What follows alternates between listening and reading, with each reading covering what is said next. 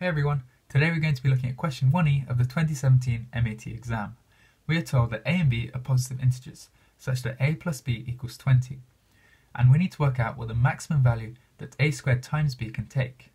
We are given 5 possible answers, but brute force calculation will take way too long. Is there a smart way to go about this?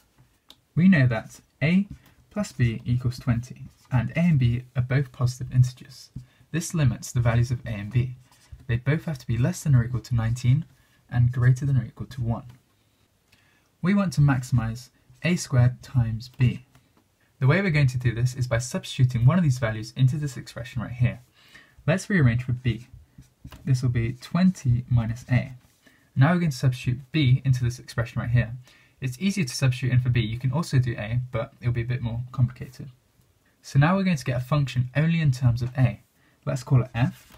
F of a equals a squared, and we substitute in for b, we get 20 minus a. We can expand this out to give us 20 a squared minus a cubed. Our problem is now to maximize this function given that a is in the range between 1 and 19. We can do this by differentiating and finding its turning point, so let's do that. F dashed of a is going to be 40 times a minus 3a squared.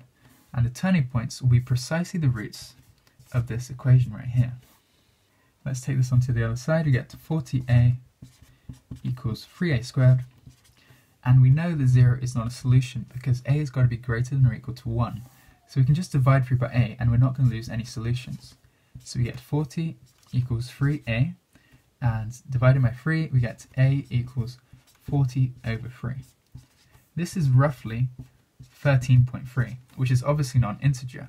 So we're just going to take the value of a equals 13, the closest integer.